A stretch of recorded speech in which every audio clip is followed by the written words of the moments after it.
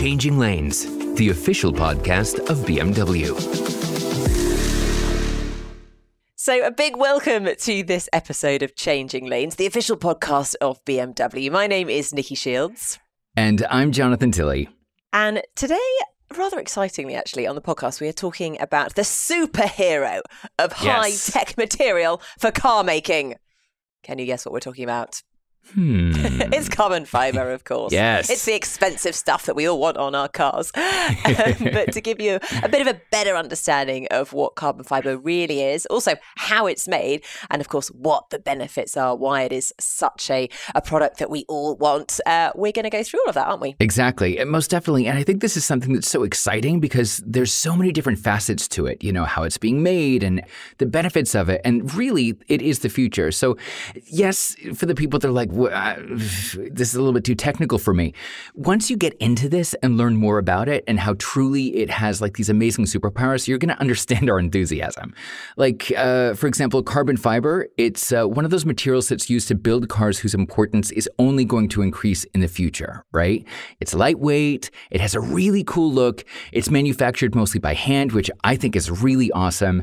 Designers absolutely love it for interior, add-on parts, pure carbon, part carbon, or carbon fiber wrap for a car. I mean, it is just classy. It's sporty and it looks amazing. And not only designers that they love it, but also engineers love carbon as well. Yeah, because it guarantees this high strength and rigidity with, here we go, a low specific weight. That's the key, right? Yeah, and that means speed. And it also means expense. It's always on really expensive cars, so that's why we love carbon fiber. But there is a little bit of bad news to this story, but I hope it doesn't, diverge your attention away from the awesomeness of carbon fiber. The bad news is that it does require a long process to produce it, though. But that said, that's really the only downside. It's a beautiful and a valuable material, and it's sort of like the black gold of high-tech materials out there. It really is. I love that sort of the way of looking at it as the superhero of the car manufacturing process. But we'll kind of get into the details now. I think, what actually is carbon fiber? We kind of talk about it. We know what it is. I mean, you can sort of look at a car and you can spot it quite quickly. It's it's always that kind of the two-tone, dark grey, bit black, that kind of crisscrossy pattern. And it can either be kind of raw, that sort of unpolished that you just maybe spy in the wheel arch, or it's maybe on the outside of the car or the interior of the car and it's nice and polished and finished. But what actually is it? So it's actually called, the official name is carbon fiber reinforced polymer. That is CFRP for short. But I don't know about you. I've never said or heard anyone say, hey, I love the CFRP on your car. Maybe the real technical the experts. Engineers out there would say that. So that's a technical term. We're going to just stick with the loved term carbon fiber, which makes it easy for everyone and for us too. But what is it? So carbon fiber has this really special mix because it's stable and really strong, but of course it's also very, very lightweight. And when you're building a fast car, of course you want to remove as much weight as possible. So really, this material is a perfect fit for automotive engineering. And actually, it's also used in aerospace engineering as well, the construction of aircrafts, boats and bicycles. So I think we kind of, it was probably originally used in the automotive industry, but has been used in different industries because of that lightweight quality that it has. But just like in most materials, before it actually found its way, it was in racing before it became in mass production. So that's kind of where the origin of carbon fiber came from. Exactly. And, with carbon fiber, we're talking about it, but maybe there might be some examples that our listeners might be like, oh, that's where the carbon fiber is on that model. So here's a couple examples of where you can see visible carbon fiber. The material used in roofs for M models, that's an example. The range of customization options with visible carbon fiber, it's huge. From the hood, through the design elements in the interior and the exterior, to the diffuser. It's everywhere, right? Or carbon fiber structures for BMW M performance parts, like the actual parts, right? Or what about the 7 Series? Body components for the 7 Series are made of carbon fiber. Or the i8, carbon fiber was previously in the i8, but most notably in the i3. The entire My body. favorite of all the range. Yes. I mean, Tell me more. then you add the carbon fiber on top of it. You can't top it, right?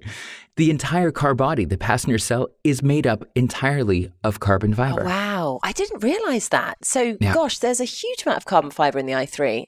Wow, it's impressive. Yeah, super cool. And, even the iX, it's also going to benefit from this as well. So this is really amazing. Yeah, it's brilliant just to see the rollout of carbon fiber in so many more cars. And we get the benefit of that to enjoy driving them. Yes. Now, it sounds really common by now, but visible carbon parts are actually manufactured largely by hand. Now, obviously, anything done by hand is going to be very time consuming. Yep. It can actually take a whole day to produce just a single component because, of course, there's the preparation, the cutting. You've got to put it into the autoclave, heat it up to, hundreds of degrees. You've got the demolding, the milling, the lacquering, and each stage takes a huge amount of time. So you can see why, if you do have carbon parts, it can be quite costly. However, it does really guarantee an extremely high level of quality and, of course, exclusivity as well. Yeah. Okay, so now that we know how much effort is put into creating this carbon fiber, I'm sure everyone's wondering, well, what are the real benefits of carbon fiber? Why would you put in so much effort into this material? But there are so many benefits, aren't there? Yeah, most definitely. What makes this tiny fiber such a superhero, especially if it's so time consuming? Well, there's millions of benefits. We're not going to go into all of them, but just a little bit of a list of our top benefits for you. Here we go. One main thing is its high rigidity, which means it's extremely stable. Now, because of this stability, this rigidity that you can just really use it for anything, carbon fiber car parts, they absorb a ton of impact energy, right? So this is along the lines of safety, right? It's not just, exclusive, it looks cool. This is like safety. So if you use the carbon fiber parts in the right places, it can help increase vehicle safety, which is what we're all about, right? And like we mentioned before, another benefit of carbon is its low specific weight. Body components made of aluminum, right? We all know aluminum and also steel, but aluminum, one of the most important light metals, it can weigh 20 to 30% more than a corresponding element made of carbon, right? Yeah, so that's it's already huge difference. Huge difference. Yeah. And like I said, with steel, carbon can weigh 50% lighter than steel. So yes, aluminum, steel, we understand these concepts, but carbon is so much lighter, which means more speed. Less weight, less fuel or electricity use, and that means a better carbon footprint as well. That's a very good point. Better for the environment. Yeah, So the performance properties of sporty vehicles, they can be further increased as well through the use of carbon fiber. And it's a no-brainer. The reason's simple. Lighter means faster. You want to go fast? Carbon fiber's the answer. I'd like to go fast, please, Jonathan.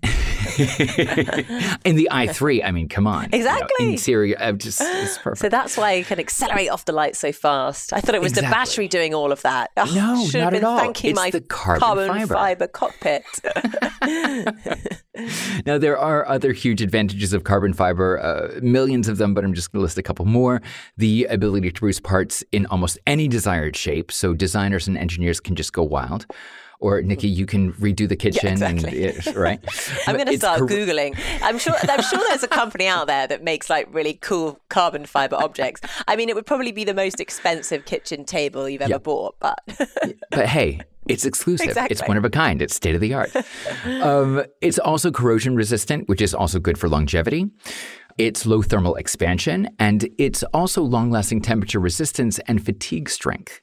And now all these benefits, they outweigh that one disadvantage that I said before, that the production of carbon fiber is labor intensive, but, it's kind of worth it, If it's going to be lasting so long and has all these benefits, you're going to invest the time to create the carbon fiber products.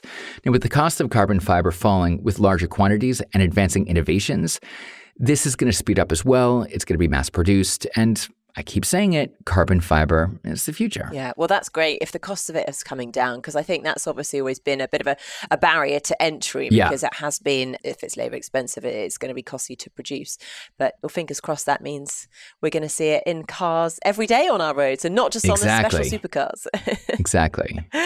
So, really, actually thinking about it, there isn't another material besides carbon fiber that, could take its place, that can be used in such a weight-saving manner, but also, of course, offering the same advantages, like we mentioned, around safety and innovations in reducing carbon footprint and reducing the weight of your car. So really, it's a very special material. And on top of that, as shown in the BMW M Performance part, it's invisible carbon. Now that just looks so cool. I love it, particularly on the inside. Like when you see it inside around the dashboard, it just always looks absolutely beautiful.